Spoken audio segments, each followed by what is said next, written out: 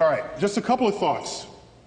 One that's sort of deeply cosmic and another one that is fascinatingly disturbing, I think. But you'll be the judge of this. Consider a couple of fundamental facts that has been gleaned in the past 60 years.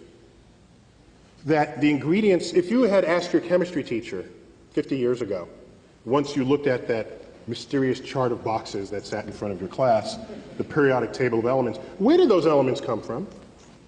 The chemistry teacher would actually not have an answer for you. They'll say, well, we dig them out of the earth. That's not where they come from.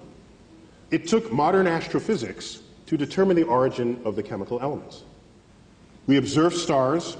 We know what goes on in their center. They explode, laying bare their contents. And what we have discovered is that the elements of the periodic table, that which we are made of, derive from the actions of stars that have manufactured the elements, exploded, scattered their enriched guts across the galaxy, contaminating or enriching gas clouds that then formed a next generation of stars populated by planets and possibly life. And so, when you look at the ingredients of the universe, the number one ingredient is hydrogen. Next is helium. Next is hydrogen, helium, oxygen, carbon, nitrogen. Those are the top ingredients in the universe. So you say, well, okay, that's kind of cool. Well, and you look at Earth, because we like thinking of ourselves as special, we say, oh, we're special. Well, what are we made of? Well, what's the number one sort of molecule in the body? It's water. It's water. Well, what's water made of? H2O, hydrogen and oxygen. Hydrogen and oxygen. In fact, if you rank the elements in the human body, with the exception of helium, which is chemically inert, useless to you for any reason other than just to inhale it and sound like Mickey Mouse, you can't die from helium unless that's all you breathe. Number one in the human body is hydrogen.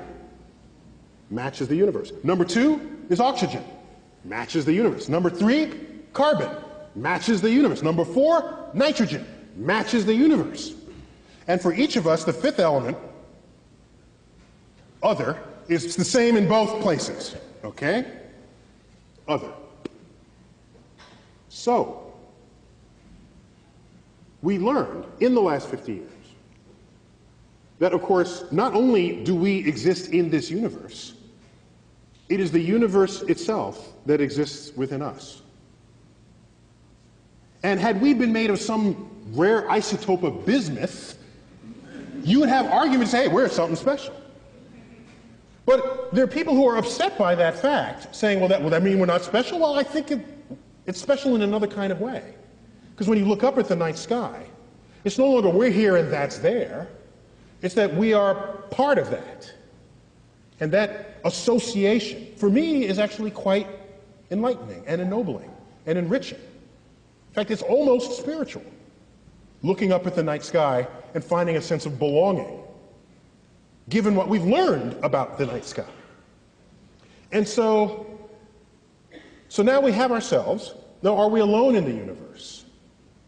We're made of the most common ingredients there are. And our chemistry is based on carbon. Carbon is the most chemically active ingredient in the entire periodic table. If you were to find a chemistry on which to base something really complex called life, you would base it on carbon. Carbon is like the fourth most abundant ingredient in the universe. Isn't that rare?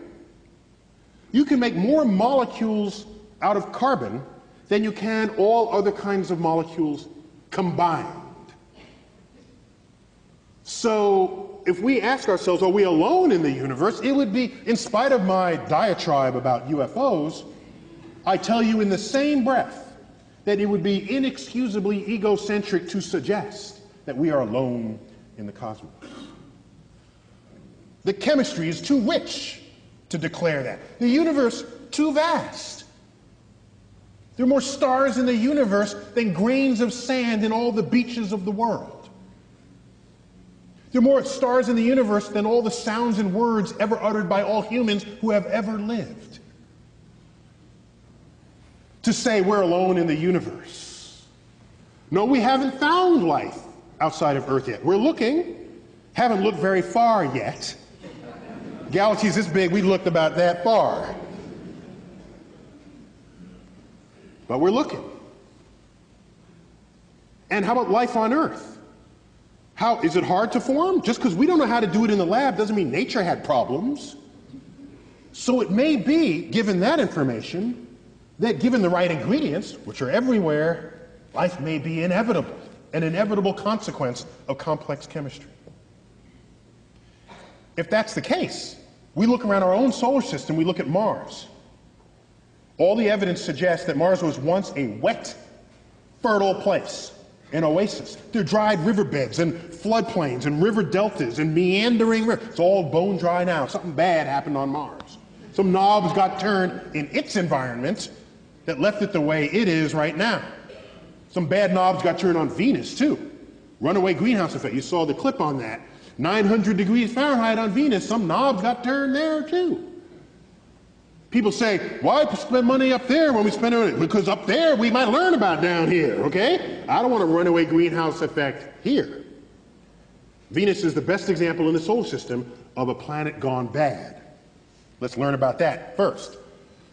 So, it turns out we learned that asteroid impacts, when they hit, can cast rocks in the surrounding areas into space with escape velocity, so they never come back to the planet from which it was launched.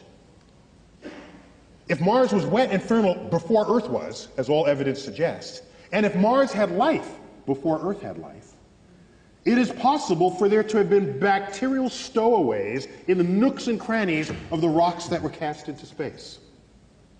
There's some hardy bacteria that we already know exists on Earth. Survives extreme temperatures, pressures, freeze-dried, reconstituted, radiation. The hostile environment of space would be nothing to some of these bacteria. It may be that life on Earth was seeded by bacterial stowaways on rocks that were cast free from Mars. This is a plausible scenario that's called panspermia, the transference of life from one planet to the next. If that's the case, that makes all of us descendants of Martians. I want to alert you in advance. Now, let me give you a disturbing thought. A fascinatingly disturbing thought, and we'll leave you on that note.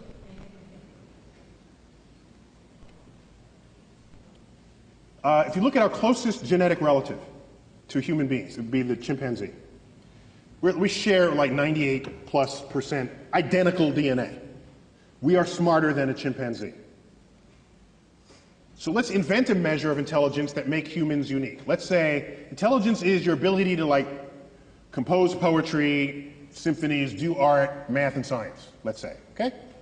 Let's make that as the arbitrary definition of intelligence for the moment. Chimps can't do any of that. Yet we share 98, 99% identical DNA, okay? The most brilliant chimp there ever was maybe can do a little bit of sign language. Well, our toddlers can do that. Toddlers. So here's what concerns me deeply. Deeply. Everything that we are that distinguishes us from chimps emerges from that 1% difference in DNA. It has to, because that's the difference. The Hubble telescope, these grand, that's in that 1%. Maybe everything that we are that is not the chimp is not as smart compared to the chimp as we tell ourselves it is. Maybe the difference between constructing and launching a Hubble telescope and a chimp combining two finger motions as sign language, maybe that difference is not all that great. We tell ourselves it is, just the same way we label our books optical illusions. We tell ourselves it's a lot. Maybe it's almost nothing. How would we decide that? Imagine another life form that's 1% different from us in the direction that we are different from the chimp. Think about that. We got 1% difference and we're building the Hubble telescope. Go another 1%. What are we to they? We would be drooling, blithering idiots in their presence. That's what we would be. They would take Stephen Hawking and roll him in front of their primate researchers and say, well, this one is like the most brilliant among them because he can do sort of astrophysics in his head. Oh, isn't that cute? Little Johnny can do that too. Oh, that's so nice. Oh, in fact, Johnny just did that. Let me get it. It's on the refrigerator door. Here he is. He did it in his elementary school class. Think about how smart they would be. Quantum mechanics would be intuitive to their toddlers. Whole symphonies would be written by their children, and like I said, just put up on the refrigerator door the way our pasta collages are on our refrigerator doors. So the notion that we're going to find some intelligent life and have a conversation with it? When was the last time you stopped to have a conversation with a worm? Or a bird? Oh, well, you might have had a conversation, but I don't think you expected an answer, all right? So, we don't have conversations with any other species on Earth with whom we have DNA in common. To believe that some intelligent other species is going to be interested in us enough to have a conversation? They'll look at our Hubble telescope and say, oh, isn't that quaint? Look at what they're doing. So I lay awake at nights wondering whether simply we as a species are simply too stupid to figure out the universe that we're investigating. And maybe we need some other species, 1% smarter than we are, for which string theory would be intuitive, for which all the greatest mysteries of the universe, from dark matter, dark energy, the origins of life, and all the frontiers of our thought would be something that they would just self-intuit. I'm jealous of that possibility because I want to be around for those discoveries. Thank you all.